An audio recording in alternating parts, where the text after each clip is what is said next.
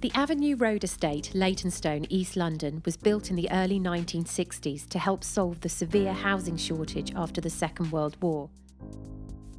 The flats no longer meet the standards for modern living and cost a lot to maintain.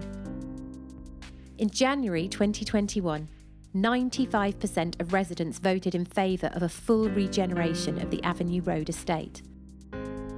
What follows is a snapshot of life at Avenue Road, what the residents and local community think about the regeneration of the estate and its future.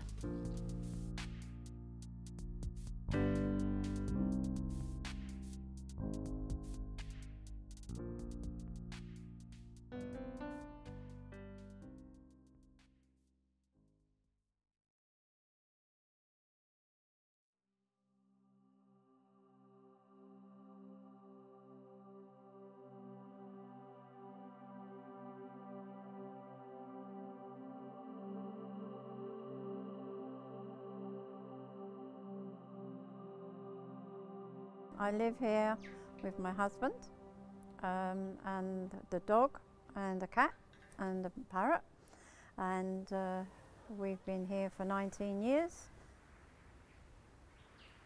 My name is Barbara and I live at 1A Rosewood Court. To be quite honest, when I first come here I thought I was actually going to be in the flats, and that was something I didn't really want, and then realised I wasn't. I was on the ground floor. The flat, to be quite honest, was in a particularly bad way. We worked really hard to get it up and running. The council did come and do a few repairs, but obviously decorating and things like that we had to do ourselves. But yes, it was nice because it was on the ground floor. It was nice because it had a garden, so that was a good thing.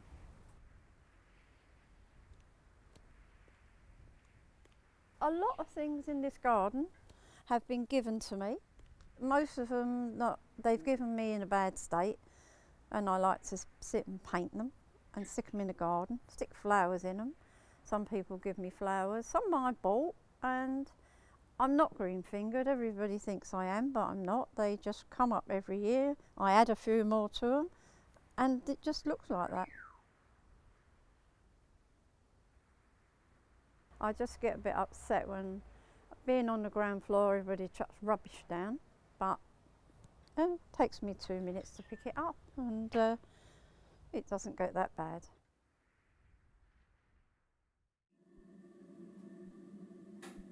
Years ago we used to have a friend that he actually cut out where the bins go and built all my brickwork for me, and he sadly passed away, so yeah. He sort of started me off. I'd be sad to go because I like my flat, but then everything, you have to move on, don't you?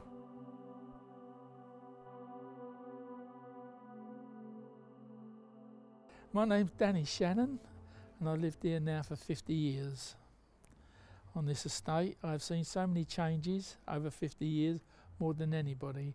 When I first lived here, we could play out running about and all things like that. But as I say, you've got the park out there. It's nice to see the kids out there. It's not as safe as now like it was when we were children.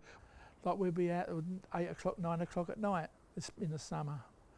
Used to be, and you're safe, you know what I mean? But it's not now, is it, the way things are?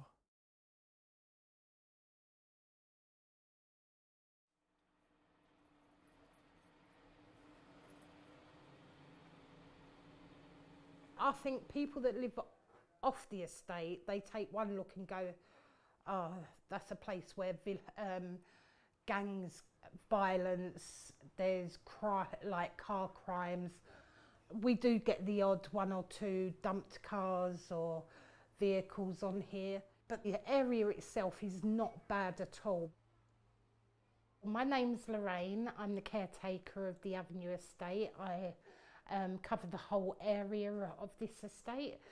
Basically, I sweep, clear cobwebs, mop, do weeding, report any damages. I like doing them all.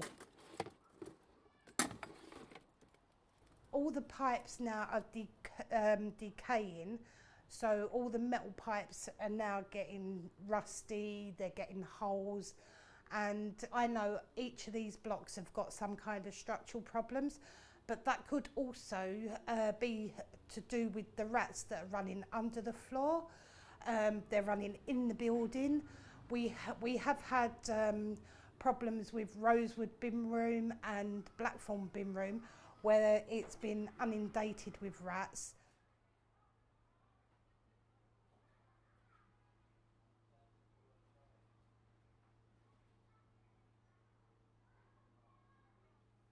I don't feel totally safe here because being on the ground floor, the security cameras do not cover this area at all. I've had my gate kicked in several times. We used to leave the windows open when the hot weather, but one year we left it open and I woke up to find someone trying to climb through my window. So there's no way that you could leave even a window open when you get hot. A lot of people look at the block and say, oh no, I don't want to live there. But it's not the block, it's the residents. If you get on with the residents, if you make friends with some of the residents, that is the whole idea of living in a block. It's the residents that make it worth living here, not the looks or the style of the block.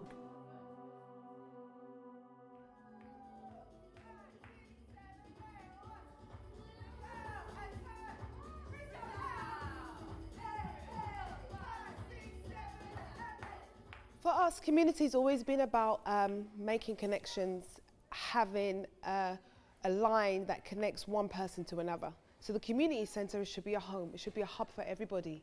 And we strive that the whole of the community has something that's accessible to them that they can join in and be part of. And that's what X7's all about.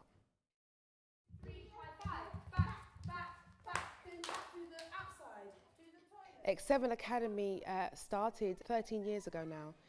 We have karate, we have Bulgarian dance, we have messy play, we have worship groups. So we have a real mixture of activities here in the community centre. So everyone from parents to young people have something they get involved in or that they may enjoy. Well, our mission is to provide a safe and stimulating place for children and their adults to play, to learn and to interact. The Toy Library has been running in the borough for the last 46 years. We were set up by a group of health visitors who were concerned about the lack of play opportunities. You know, having this space, we don't want finance to be a barrier to anyone. We want it to be available for everybody. I just want it to be a really, amazing family space with all generations, all ages mixing. And we also really want to help support the sort of lowest income families in our community by making sure play is affordable.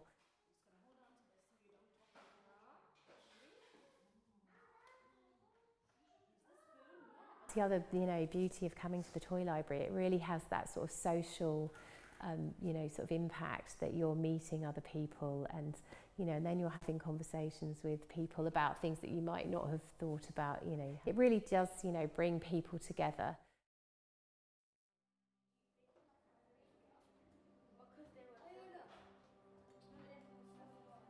Because you live on a council estate doesn't mean your values change. Your values are all the same. Everyone wants to look after each other and they care about each other. So that's the benefits of living in a council estate or houses that are close to each other, is that you do really get to know each other. You become a family, and I think that's absolutely priceless.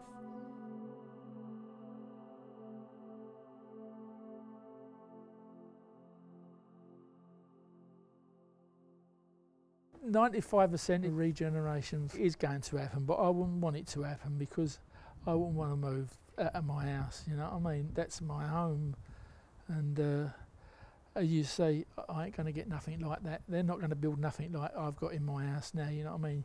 When these was built, they won an awards, these houses. We've got 2 bedrooms. Fortunately, we can't sleep together, me and my wife, because I've got crippled knees and like I need the whole bed and things like that. So if they want to put you in a 1-bedroom place, it's not going to work. You know what I mean? Got a big kitchen, got tables and chairs in the kitchen. You're more likely ain't going to have nothing like that in a regeneration flat. And I think if it goes forward and this happens, I think it will be a totally different estate to what it is now. And that's what I'd like to see. You know, I mean, I'd like to be part of it, but obviously, when being in here 19 years, you get so used to the place. But yes, the security, the togetherness with people, you know, where everyone is out looking for each other, which is, you know, everybody helps each other. So this is yeah, a place to be, to live and feel happy. We need a place that allows us to breathe. We need a place that allows us to play. We need a place that allows us to smile. Those things are the most important things. We need green spaces because we're all human. People need spaces to meet, and they need spaces to be able to come up with their own ideas about what they want to do. To redo the pipe work and that to keep these blocks up will cost too much money, because they would have to knock certain parts of the wall down to get to the pipes. So the best bet is to knock the building down, restart again, the rats will disappear, and the place should look a lot more better than what it is now. Obviously it's not nice bringing children up in blocks of flats, you know what I mean, but unfortunately people have got to do it. I'm getting old now, you know, so it's more likely for the middle-aged people really now, like for them to come up with the sort of ideas of what they want for their children and bring their generations in what they want.